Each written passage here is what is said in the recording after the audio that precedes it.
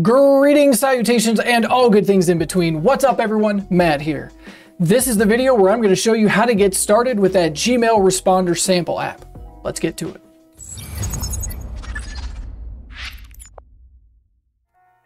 Okay, so the first thing that you need to do, make a copy of the app. So come here, hit the copy and customize button. Step number one's done. Right, so then once you get here, there's one last thing you need to do. So there is a technical limitation when you copy it in AppSheet app. Only the owner of the app is allowed to add a script file to the app, which means technically you weren't the one that connected the script file to this app when you made the copy. I connected the script to my app and you made a copy of that. You weren't the one that made this connection. It's a off in the weeds technical thing, but all you need to do is just reconnect the script to the app and you're done. It's actually very simple. Let me show you what to do. So here I am with my sample, with my copy of the app. All I got to do is come over here to bots, and then inside here, you can go to any one of these bots that run a script. It doesn't matter which one, because the thing we need to do is connect the script file, and all of these scripts are in the same file. So it doesn't matter which one of these you go to. I'm just going to say the one at the top.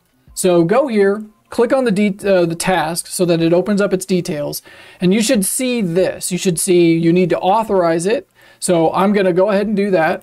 So say yes, say yes. You are just sure you want to do this? Sign your life away. You know, this script could be destroying your account, whatever. Okay, so now that I've done that, now the next thing that I need to do is I need to change this file. So it's very simple. Just click on this file selector here. This brings up this file finder, right? And then in here, search for the exact name of this script file, because I shared it with you and you'll be able to find it. So just do email. You can just do that. Responder, right? There you go. Once you do this, that selects that, and then you're done. You hit save, and now the app is ready to go. Clearly, you need to go through and do like a deployment check to make sure that everything's okay. Yep, we're good to go. And as soon as I'm done with this app is now live, ready for me to work with. I can come in here and I can create my responders. I can create my labels. That will then create the corresponding labels in my Gmail account, and then I can start flagging messages, create a little draft reply for some like, here's how I want you to reply. The system will periodically see, it runs on a schedule that you can set up. You'll see the details in the video. And it'll go over to your Gmail, grab anything that's been flagged with a label. If you gave it some instructions on how to respond, it'll follow those, and there you go. It's that simple.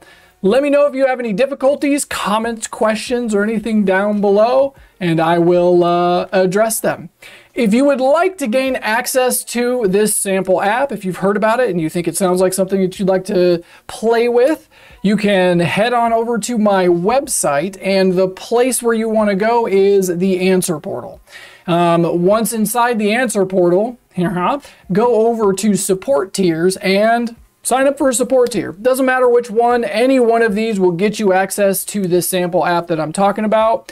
If you would like to chat with Appster, you need to go with the student tier or higher. And if you would like some one-on-one time with me, I have an apprentice tier and there are still some slots available. So if you would like, head on over there and sign up today. All right, everybody, that's all I got for now. Thanks for watching. Do appreciate it. See you in the community.